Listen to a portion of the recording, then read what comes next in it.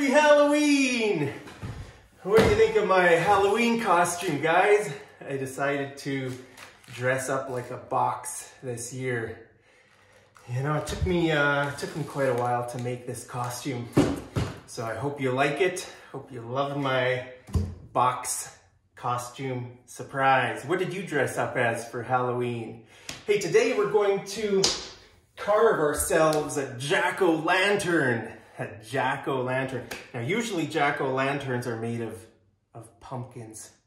You know, you buy a pumpkin from a store and then you carve it, you know, into a jack-o'-lantern. But, you know, I don't know what I would do with a pumpkin. You know, I don't eat pumpkins on a normal basis. So I decided to buy a watermelon. So we're gonna make a watermelon jack-o'-lantern. All right, are you excited? I'm excited. Well, happy Halloween. I'll just get my carving knife and go over there and carve ourselves a jack-o'-lantern. All right, guys, time to carve our jack-o'-lantern out of this nice plump watermelon. Now, to be honest with you, I don't really know how to carve a jack-o'-lantern. I guess we need to give it some eyes and a mouth, right? So, I don't know, let's just start by giving it some eyes.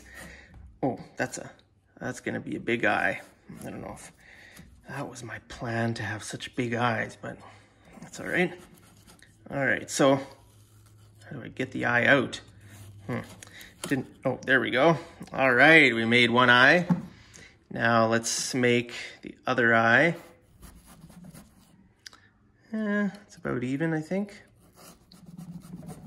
Okay, we're making good progress here. We already got almost 2 eyes. Oh, wow, look at that. Oh, look at that, the 2 eyes. Now let's make the mouth. Now, typically, jack-o'-lanterns have some teeth, right? Like maybe two or three teeth on top, 2 or 3 teeth on the bottom. Maybe I should take a bite of this watermelon while I think about how many teeth to... Wow, that's a good watermelon. All right, well, let's just start carving. And we'll see how far we get. Oh, what am I doing? I didn't give him any teeth. How do I give him some teeth now? Oh boy, I didn't really think this through. Well, let's cut out the, I don't know how, okay, let's give him a tooth right here, a bottom tooth. Right there. Okay, it's gonna be his bottom tooth. Let's keep cutting. Oh no, I only gave him 1 tooth. That's not good. So let me take this out here. Oh, can't, I have to keep his tooth there. How do I get this out? All right. Oh no, he's only got 1 tooth. Well, sorry about that, guys. I think I just ruined our jack-o'-lantern. Well, he's a 1-tooth, one-tooth jack-o'-lantern. What do you think about that? You know what I think I'm gonna do? I think I'm gonna cut off the back because there's not enough room here because I want to eat the watermelon.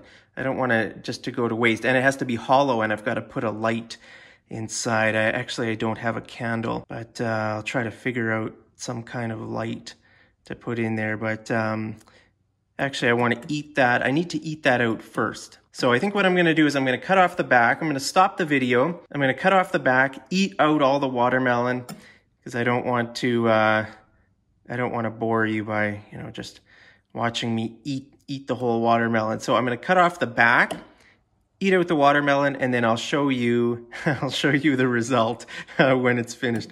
I'll try to figure out what kind of light to put in there. Anyway, so I'll sign off for now. I just want to say happy Halloween, guys. I hope you have a great day wherever you are. Here's a little piece of, here's a little mouth. Here's his mouth. You can eat the mouth of the watermelon.